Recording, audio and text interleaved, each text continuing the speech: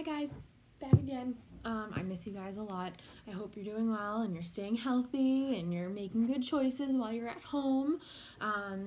I know that I have had a lot of different emotions. I've been sad, I've been scared, the whole bit.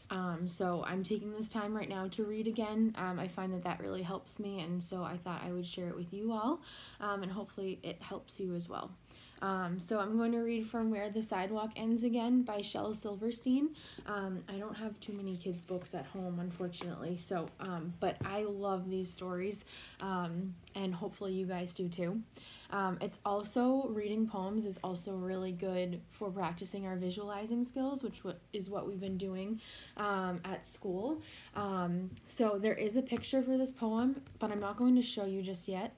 I want you to picture something in your head and then compare it to what Shel Silverstein shows for the picture in here too, okay? All right, so here it goes. This one is called Orchestra. So you haven't got a drum, just beat your belly.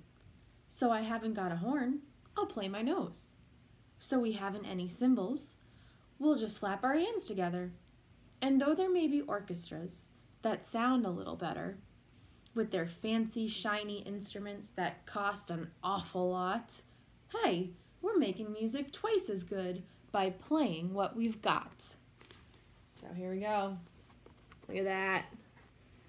He turned his nose into a clarinet or a flute, and this guy's using his belly as a drum.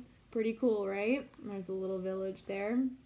So yeah, I just wanted to share that with you guys because I know we have to be pretty resourceful right now with the things that we have at home, and just like these guys are with the orchestra. So yeah, if you like the story, let me know. Again, I miss you guys, and I hope I can see you again soon, but just know that I'm thinking about you all, and yeah, I hope you have a great weekend. I'll see you soon, guys. Bye.